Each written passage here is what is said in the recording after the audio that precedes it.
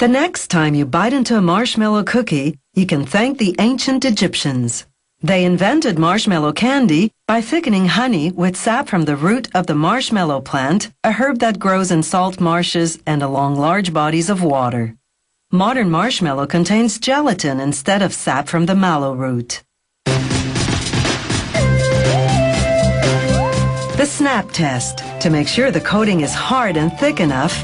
Then, the taste test. If you've got a sweet tooth, doing quality control in the marshmallow cookie factory is your dream job. To make a batch of dough for the cookie base, they mix wheat flour, salt, baking soda and powder, cornstarch, whey powder, and potassium sorbate. Then they add several liquid ingredients.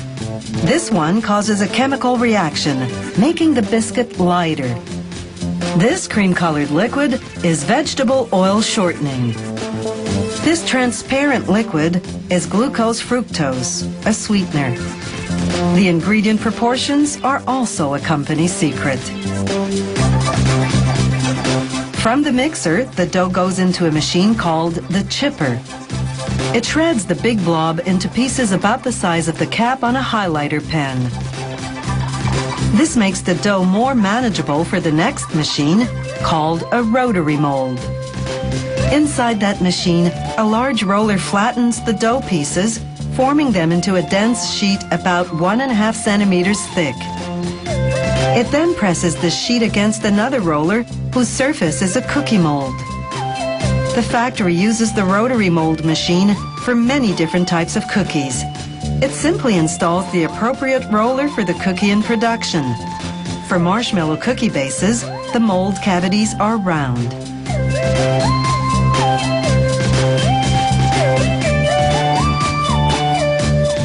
The bases exit the rotary mold and make their way onto a moving baking sheet that transports them to an oven. The baking time and temperature are, once again, top secret. The baked cookie bases exit the oven and move onto a conveyor belt that transports them to a cooling area. Once they cool to room temperature, the bases go into a machine called the base feeder. It lines them up like marching soldiers to receive their marshmallow filling and chocolate coating. The process does require military precision. Factory technicians have to adjust this machine daily to ensure to-the-millimeter accuracy.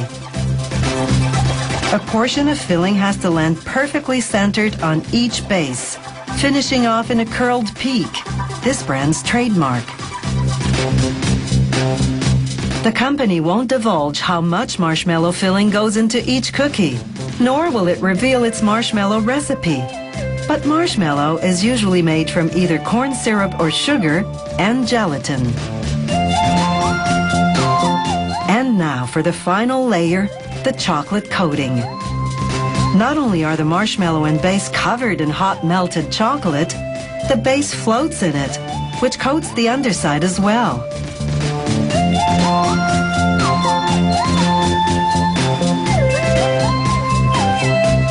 Built-in air jets blow off the excess. The chocolate hardens inside a cooling tunnel. How long that takes and the tunnel temperature are, you guessed it, classified information. As the cookies exit the cooling tunnel, a quality control worker does spot checks to ensure the coating is thorough, hard enough, and thick enough. On the packaging line, the cookies go into plastic trays. To keep up to speed, the workers have to grab 4 cookies in each hand without breaking the coating. The trays pass through a machine that wraps them in plastic film. This keeps the cookies fresh and also prevents them from falling out of the tray. Meanwhile, another machine assembles the boxes, first folding and gluing one end shut.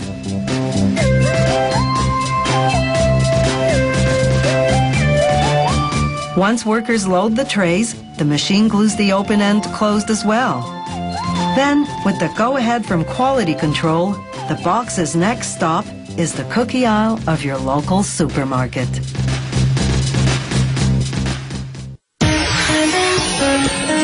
Bye.